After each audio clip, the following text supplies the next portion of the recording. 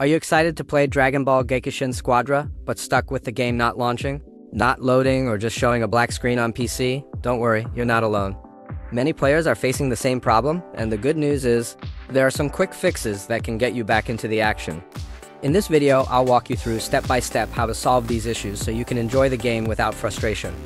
The first thing you should try is running Dragon Ball Gekishin Squadra with administrator privileges. Sometimes, the game fails to launch or stays stuck on a black screen because it doesn't have the necessary permissions. To fix this, right-click on the game's shortcut or .exe file, select Properties, go to the Compatibility tab, and check the box that says Run this program as administrator. After applying the changes, launch the game again and see if it works. A common reason for black screens or games not loading is outdated or corrupted graphics drivers. To fix this, make sure your GPU drivers are fully up to date. If you're using NVIDIA, open the GeForce Experience app or head to the NVIDIA website to download the latest drivers. This simple step often clears up major launch and display issues. If Dragon Ball Gekishin Squadra is still not launching or stuck on a black screen, the problem might be with missing or corrupted game files.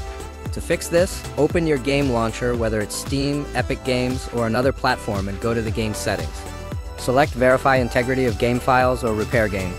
This process will scan for any broken or missing files and automatically replace them. Once it's done, restart your PC and launch the game again. And that's it.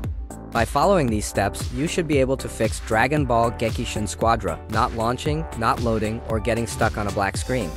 If the problem still continues, let me know in the comments and I'll try to help. Don't forget to like the video and subscribe for more quick fixes.